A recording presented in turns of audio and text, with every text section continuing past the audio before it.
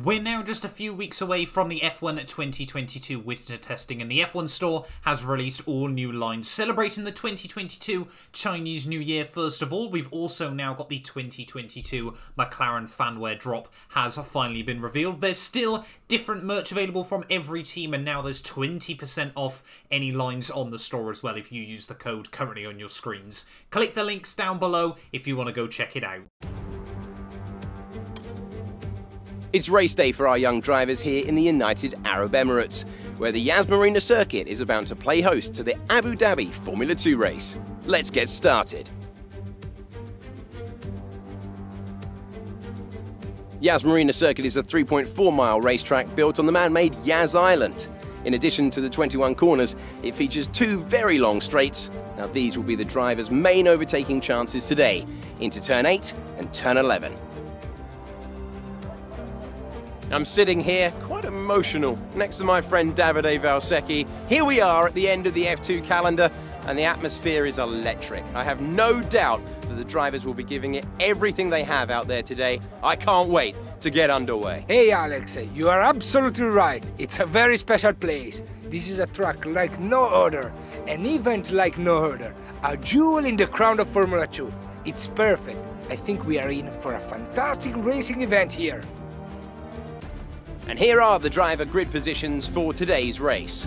A fantastic effort from Felipe Dragovic yesterday puts him on pole position, with Robert Schwartzman alongside. Looking down the rest of the grid, we have Sato, for sure, Daniel Ticktum and Aitkit, Pourchaire, Armstrong, Vips, Liam Lawson, Deruvala, Fiscal, Echarouz and Beckman, Lungard, Boschard, Zendelli, and Guilherme Samaya. Joe, Deleda, Nissani, and Oscar Piastri completes the grid. Now it's almost time to lights out, so let's go down to the track.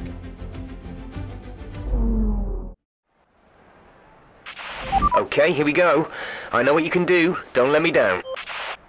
Well, here we are then for the final time in our F2 career mode. We are here back in Abu Dhabi. Hello everyone and welcome back guys to a brand new video. Yet for the final time, it's episode 24 of our Oscar Piastri Road to Formula 1. And of course, yeah, if you missed out on the other two races that went live over the course of the weekend, I would highly recommend going back and checking them out.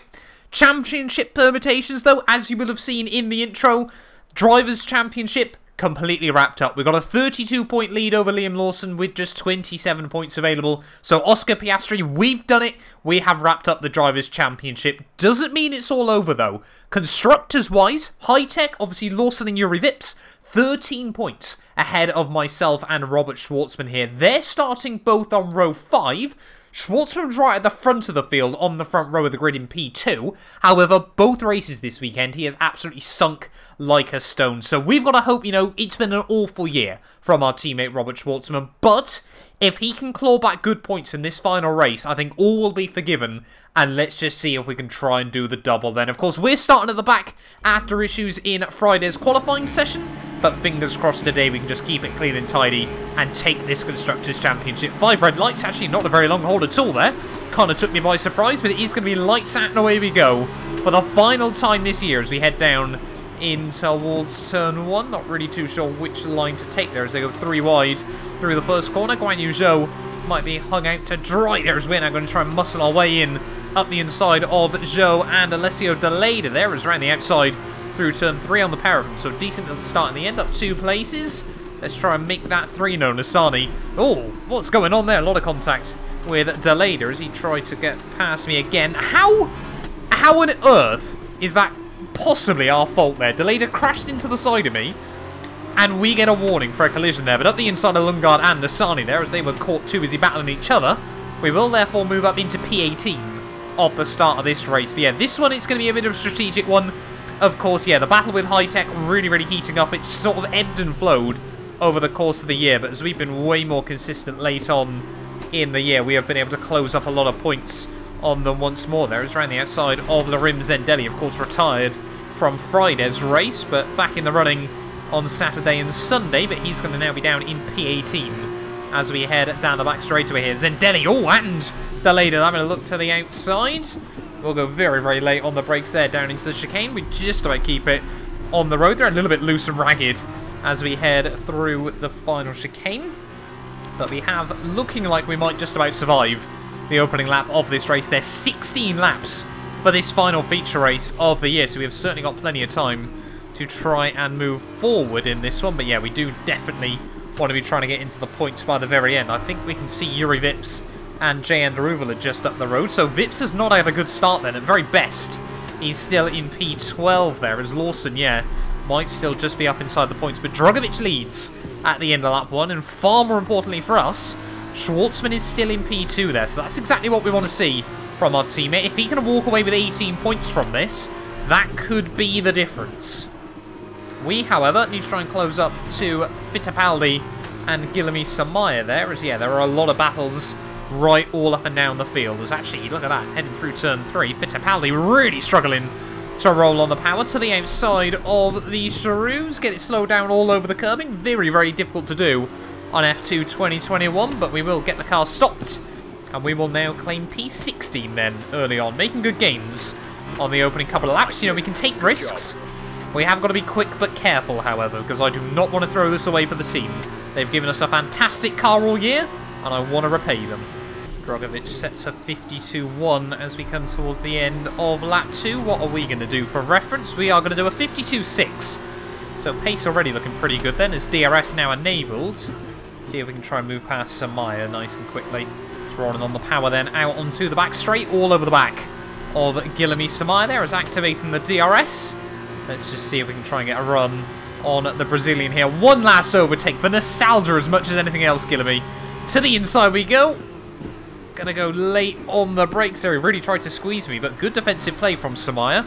Not quite good enough though. He did a really good job there, forcing us so hard to the inside and then rotated back over to the outside of the corner. But we do still make the move work, and yeah, one more time in F2 2021, but hopefully, yeah, that'll be the last one.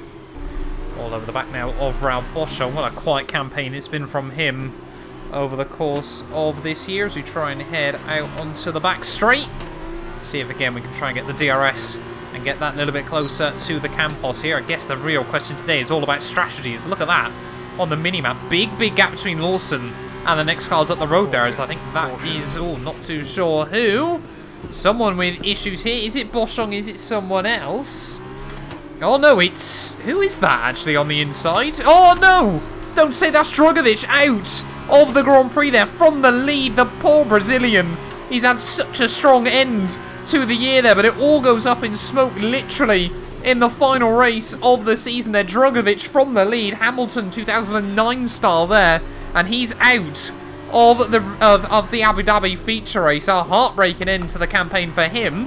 However, for us, it means Schwartzman now inherits the lead of the race there, as we've just pulled a move off on Ralph Boschung. So that could be critical in our championship. As, oh, David Beckman's gone round. I've just watched David Beckman loop it by himself as he tries to put on the throttle. What is going on early on in this final race of the year there? I mean, we've got Daruvula and Vips and Viscal now just in front as well. But I mean, end of lap 4, we're almost up to the points already, just picking cars off and waiting for mistakes and issues.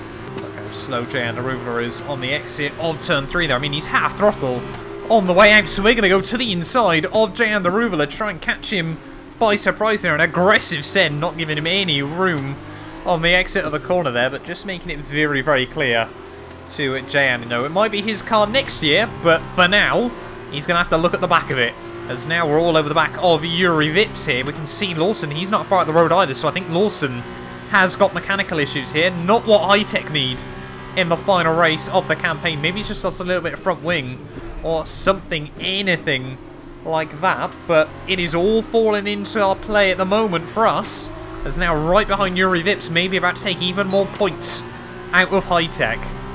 Big lock up there from Yuri Vips. He is struggling. He is feeling the pressure at the moment, and we absolutely love to see it there. Just able to take some slightly different lines. We've got so much more grip over Vips at the moment. Look at that! Down in towards the penultimate corner. You don't often see moves here. As Yuri Vips tries to slam the door there, we get all over the curbs, and you don't often see moves there, and you won't see one now either. As Yuri Vips, yeah, very, very aggressively trying to defend. Let's see those we head back up through turn 3. They're a little bit offline on the way in, but it allows us to roll on the power super, super early. Vip's making it very clear if we're going to make it, we've got to go around the outside, and looks like, yep, cheers mate, thank you very much. Up until the points now, on just lap 6 of this race. Are we going to see Bent Viscal try and get a run on Liam Lawson? Are we maybe going to get close enough to try and look at making a move on the young Kiwi as well there, as Viscal's going to be gaining down the back straight at the moment. Lawson goes defensive on him. They're going to be side by side as they head down in towards the next couple of corners there, and Lawson backs out of the move much earlier than I was expecting. Luckily, no contact between all three of us there, and we all live to fight another day. But is Lawson now going to have the DRS on Bent Viscal? Yes, he is, but he's not really closing in there. Lawson has definitely got issues at the moment. The fact they're gaining in on him so quickly down the second part of the straight, and look how early Lawson is on the brakes there. Thank you very much. We'll have both Hitechs in a lap, and now we're up at a 9th place here. Exactly what we need. Even if Schwartzman has issues now, we still need to try and fight our way further up the order. Because again, if he retires, we need to try and outscore them by 13 points by ourselves. But at the moment, it would be what? 27 points up against 1. As we've got more yellow flags. Who's now got issues in this Grand Prix? Is it Liam Lawson? Is it someone else in this Grand Prix? Not too sure who it is at the moment. Maybe we'll get confirmation in a moment. No, it's Ralph Boschon out of the race. Again, like I said earlier on, a very quiet year from the Campos man, and it's going to go up in smoke. We're approaching the pit window. You'll be on the super softs. More issues. Jan Daruvula now out of the Grand Prix. What on earth is going on? It always seems to be when we get one with issues, it's always 2. But yeah, Mecha Chrome, I think I've got some answering to do, as now, are we maybe going to be close enough to Bent Viscal? Probably not up this straight, but we might be able to set up a move down the second straight with her. There's 5 seconds the gap up to Marcus Armstrong at the road, so I think we definitely have to pit slightly early and utilise the ultra soft tyres for a couple of extra laps. But Bent Viscal now, yeah, gap coming down rather rapidly. We might be able to gain a little bit more under braking there. Let's tip it in through the first part, roll it over the curbs on the second, and now, yeah, 4 tenths back from the Trident. We need to make the move work now. I do not want to be stuck through the final sector looking at the back of the Trident car there, as Bent Viscal going to go defensive to the outside. Super late on the brakes, but I think, yeah, a bit too late that time round. We'll let him have the position back, and we'll have to go for it next time. That was the fastest lap of the race. Keep this up. Despite, yeah, having to give the place back to Bent Viscal, we still set fastest lap there. Oh, big wobble at turn 1. That's going to put us a little bit further back from the Trident than I'd want. What is going on with the car at the moment? Come on, keep it in check, Matt. Don't want to throw it all away early on. Halfway through this final race of the year, as now, yeah, the gap to Bent Viscal going to be about what it was a lap ago. So it might be close again down the second straight. Problem is, we've done no running on the Ultra Softs all weekend, with the exception of qualifying, so we've really got no idea what the tyre life is going to be like on them. But I'm so tempted to pit now. I think we're going to have to go 1 lap longer at the very least. Can't do half a race on those tyres, but we're still just stuck behind Bent Viscal at the moment. We need to make the move.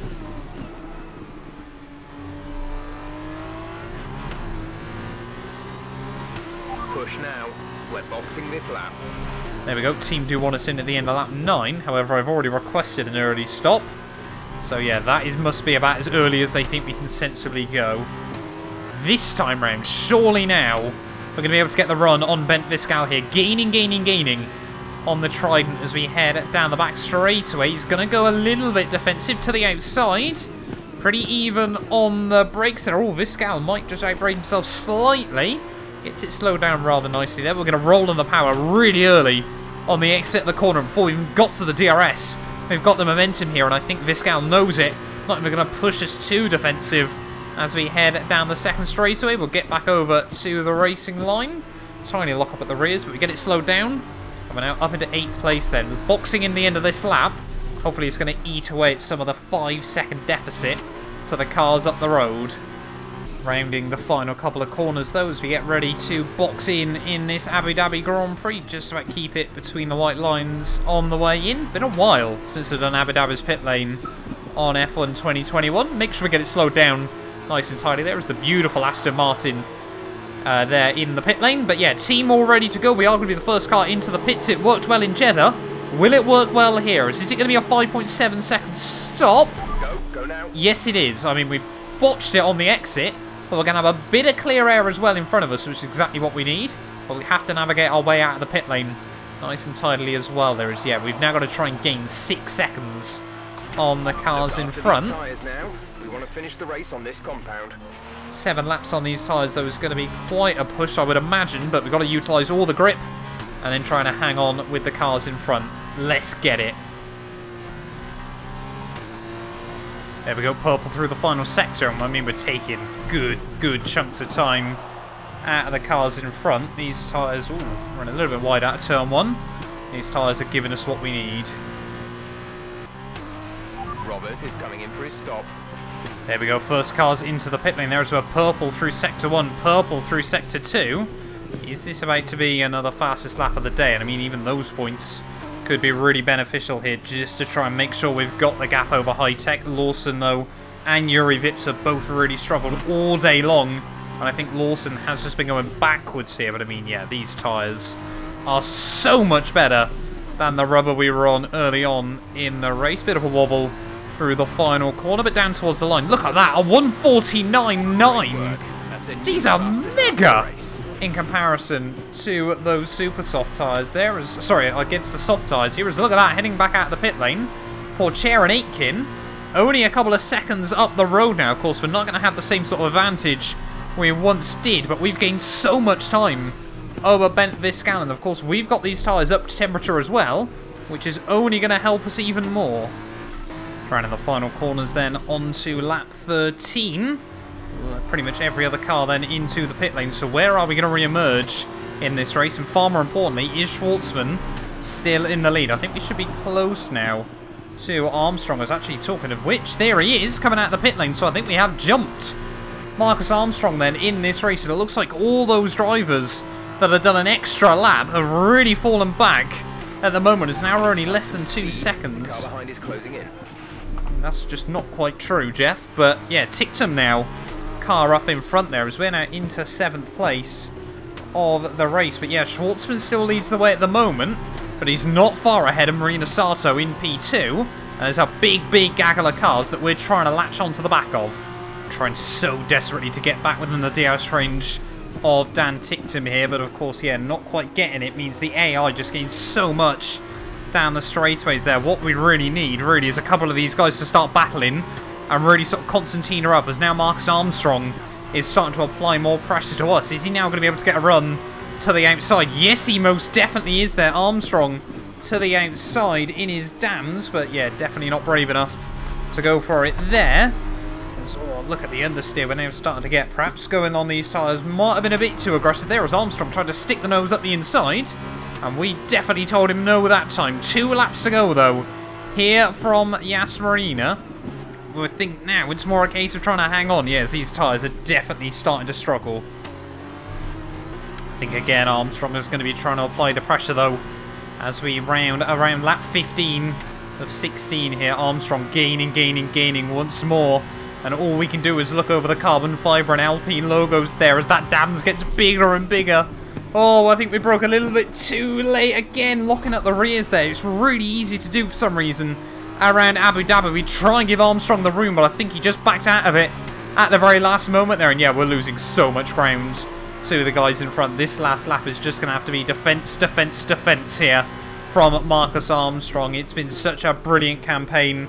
Can we get one final good battle in and hopefully, yeah, finish the season not quite with the bang I was hoping for. You know, pre-weekend I was trying to eye up a couple more podiums, but that's often the way F2 Championship deciders go. Sometimes it's just about doing what you need to rather than risking a whole lot more, as do not do what we did on Friday's sprint race there. Big correction as we round the final sector then. About to start the last lap of this series here on F1 2021. Tyre warning lights come on, so definitely you've got a bit too aggressive on those tyres there. But we took a gamble, and to be fair, so far, it's put us ahead of Bent Viscal and Marcus Armstrong, which we might not have done without doing it. But one more lap to go. Final lap of the race.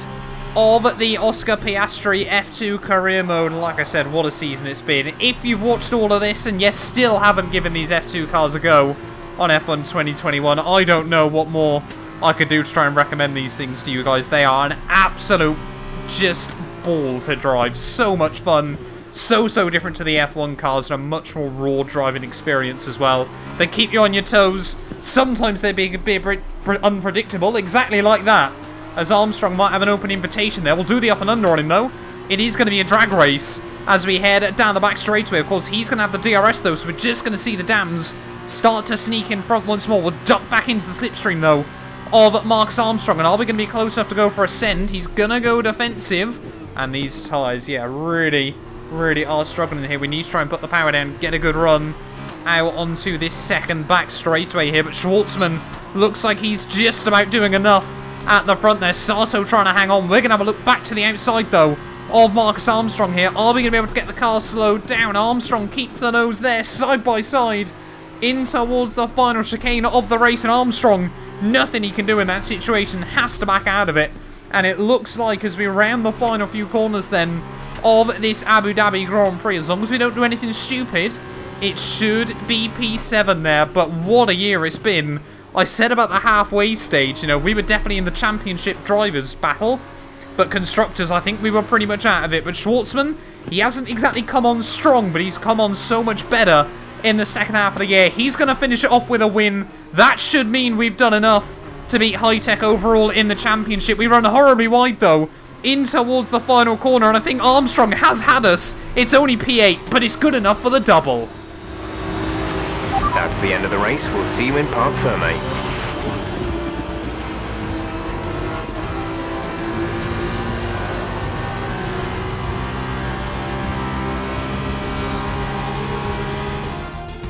A great win then for the Prema team today. And I have to wonder, Davide Valsecchi, just what set them apart from the competition here. I think they kept a cool head. That's why they won today. Smooth, steady, everything bad that happened to them, they handled it calmly and professionally. That's what let them focus on getting the best out of everything else. The car, the strategy, they managed to keep out of trouble the whole way around. It looks like it's time for the victory ceremony once again, as I can see the drivers beginning to make their way out for the celebrations. You can see it on their faces. It's another marvellous team win for Prema today.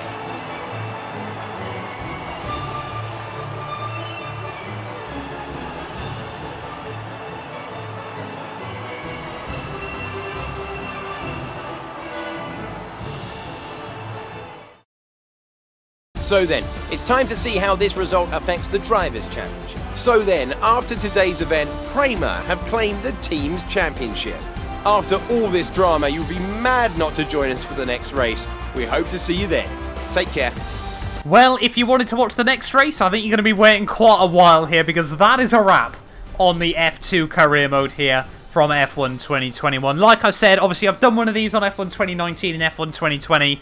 This one, I'd argue, has been the best one of them all. So many great battles throughout the entirety of this year. And as always, I cannot thank you guys enough for the insane continued support on F1 2021. You know, we're not far away from the real 2022 season starting. And yeah, I'm so looking forward to bringing you guys more content. But it is Robert Schwartzman who finally walks on top of the podium at the end of the year there to take a crucial victory for Prema and himself. Sato in P2 ahead of Jack Aitken, who gets another podium on the board there. Richard Vashaw, Teo Porchet, Dan Ticktum, Armstrong, myself, Viscal and Yuri Vips rounds out your top 10 there. So 31 points to Hitech's 1 there means, yeah, we have certainly taken the Constructors' Championship as well. You can see further down the order, Samaya ahead of Zendelli, Fittipaldi, Alessio Deleda, Christian Lundgaard, Liam Lawson down in 16th. So yeah, he definitely had issues in that Grand Prix there. Roy Nassani, Guan Yu Zhou, and then Drugovic with his issues, and David Beckman having a spin as well there, finishing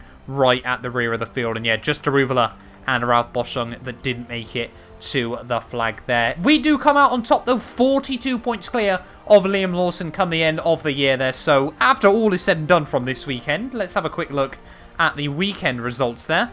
Yeah, we came through in 12th at the end of that one, but we still only lost 5 points even to Liam Lawson. Sato actually ended up doing best of the weekend there, so make of that what you will to finish off the year there. Like I said, Schwartzman P2 ahead of Pourchaire and Verschoor. Jack Aitken and Dan Ticktum all with 20 points apiece. And yeah, championship-wise, though, 214 points for us, 172 for Liam Lawson there, 42 points clear, as he finishes 15 ahead of Enzo Fittipaldi there. Pourchaire, an incredibly strong debut campaign from him, just another 15 behind Enzo Fittipaldi there, ahead of David Beckman in P5. Richard Verschoor in 6th ahead of Larim Zendetti there. He took ahead of him right at the checkered flag there. Yeah, their teammate battle went right down to the wire. Yuri Vips down in 8th ahead of Sato and Jack Aitken, who managed to sneak inside the top 10 there. That strong result for Schwartzman bumps him all the way up into 12th place there, just behind Bent Viscal on 76 points there. Drogovic, Daruvala and Tan Ticktum all didn't score points in the final race of the year, so it is Drogovic that takes that one on countback after his win at the Italian Grand Prix. There's 66 points for all of those guys, ahead of Armstrong on 63. Lundgaard on 62. Disappointing years, I'm sure, from those two drivers there. Clear of Alessio Deleda on 47. Samaya with 21. And yeah, Guan Yu Zhou, 18 points, down in 20th place at the end of the year, only beating out Roy Nassani and at Ralph Boschung, who neither scored points at any point this year there. Teams-wise, we do take it 17 points in the end. It really did go down to the wire, but happy we could do the double once more here on F1 2021. Hitech, yeah, 17 back, still a long way ahead of ART there, who do only just, stay ahead of MP Motorsport come the end of the year. There 3 points between them as they round out the podium there. Charouz did end up in 5th place there, but only 10 points ahead of Trident. If only Bent Viscal had a stronger final race, maybe that could have made the difference there. Carlin down in 7th. They jumped Race Lab right at the very end of the year there and just hung on ahead of Campos, UNI Virtuosi, and Dams in last place there with 63 points. But yeah, there we go then. The end of our Oscar Piastri career mode. Like I said, not 100% sure whether we're going to do a season with the Alpine in F1. Of course, we got the My Team career mode. That is firing on all cylinders at the moment. We've only got a handful of races left of Season 5, and we've got a big championship battle that we need to focus on against Max Verstappen there. Of course, we're also trying to resurrect Williams from the ashes as well. You know, we're starting to pick up some solid results in that series as well. So not quite sure, you know, with F1 2022 mod career mode probably coming around by the end of next month as well. Not too sure how sort of an odd season in an Alpine will fit in with all of that. But thank you all so much once again, though. This season has been so much fun to do over the last 8 weeks. Very intense, I'll give it that. But 3 races a weekend, I never thought this series would maintain the same sort of momentum as it has there. But you guys have been brilliant. Make sure, if you're not already, you get yourself subscribed for daily Formula 1 content. And yeah, we'll be back next year. Probably, I think I've already decided it might end up being a Dennis Hauger series, but we'll wait and see. Thank you all, and we'll see you very soon. None of these videos would be possible without the help of our channel members, so a massive thank you to all of the names you see on your screens currently for helping support the channel. You can join them by clicking the join button down below, and yeah, thank you once again to everyone that continues all the insane support on my work.